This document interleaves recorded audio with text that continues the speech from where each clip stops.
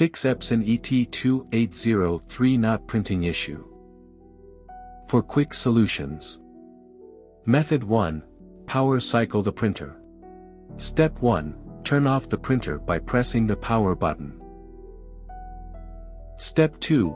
Unplug the power cord from the power source. Step 3. Wait for 1 minute and reconnect the power cord to the power source. Step 4. Turn on the printer by pressing the power button. Method 2. Make sure that printer is not offline.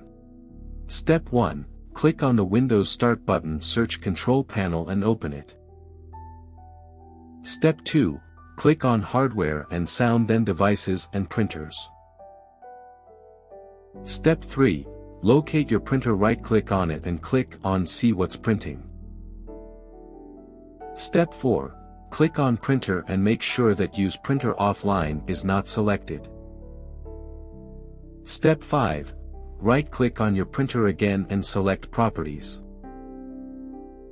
Step 6. Go to the Ports tab and make sure that Standard TCP/IP port is selected. Step 7. Next, click on Configure Port, uncheck the SNMP status enabled box and press OK. Step 8. Close the window once done. Method 3. Set your printer as default printer. Step 1. Type Control Panel in the Windows search box. Step 2. Open Control Panel and click on View Devices and Printers. Step 3.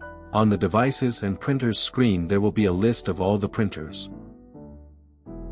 Step 4. Right-click on your printer and select Set as Default Printer. Method 4. Restart the Print Spooler services. Step 1. Type Services in Windows search bar and open it. Step 2. In the Services window scroll down and right-click on Print Spooler. Step 3. Select Stop and then wait for a few seconds. Step 4.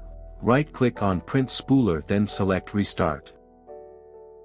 For more such help and information, visit us at www.printertales.com or call us at 1-857-557-6884 +44 161 518 4781.